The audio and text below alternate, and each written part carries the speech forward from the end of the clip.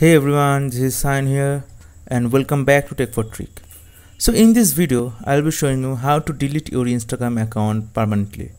Well, there is a link in the description box below, basically this link, where you will find the direct link to delete your account. For this you have to be logged in, okay? So this is Sain V1, this is my username, so I'm logged in, right? Or else, you can always go to your profile and then settings. Then go to help.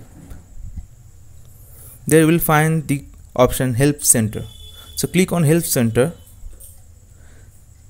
Then find the option that says manage your account and then delete your account. And here you will find the second option, that is how do I delete my Instagram account. So click here. So this is a drop down. So just go below and there you will find the option delete your account. So click the link and see the same link, okay? So here you have to give a reason, that is why you are deleting your account. Suppose say create a second account, then you have to enter your password here and then you have to click on this delete button. So after that your account will be deleted permanently. So that was a quick video on how to delete your Instagram account permanently. So thanks for watching. See you in the next video.